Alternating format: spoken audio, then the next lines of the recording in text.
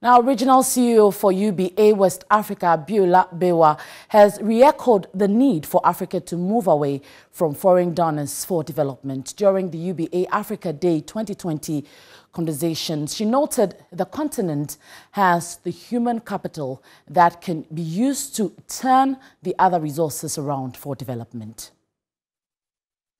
Group chairman of UBA, Tony Olemelu, set the conversations rolling.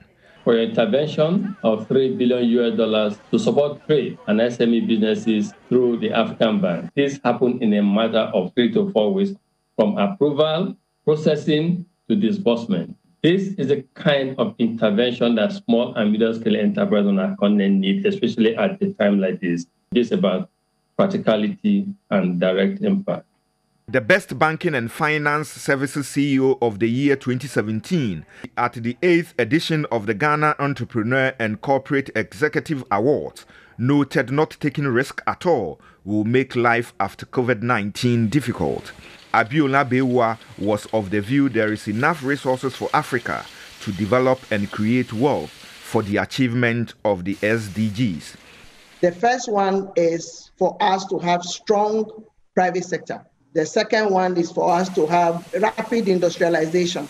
And the third one is for Africa to work on institution and rule of law.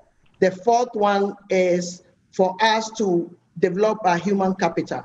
And finally, there was a general consensus that we need to remove the barriers, the national barriers across Africa. Panelists for the United Bank Africa UBA Africa Day Conversations 2020 spoke on growth, jobs and sustainable development amidst a global pandemic. Chairman of the Board of Directors of the African Export-Import Bank spoke on some economic policies options for government. Make sure that the African Continental Free Trade Agreement gets implemented without delay. This is the only way we can begin to foster dynamic growth in our continent. In 2019, UBA Africa Day was on the theme, Africa's History Redefined, Our Past, a Path to the Future.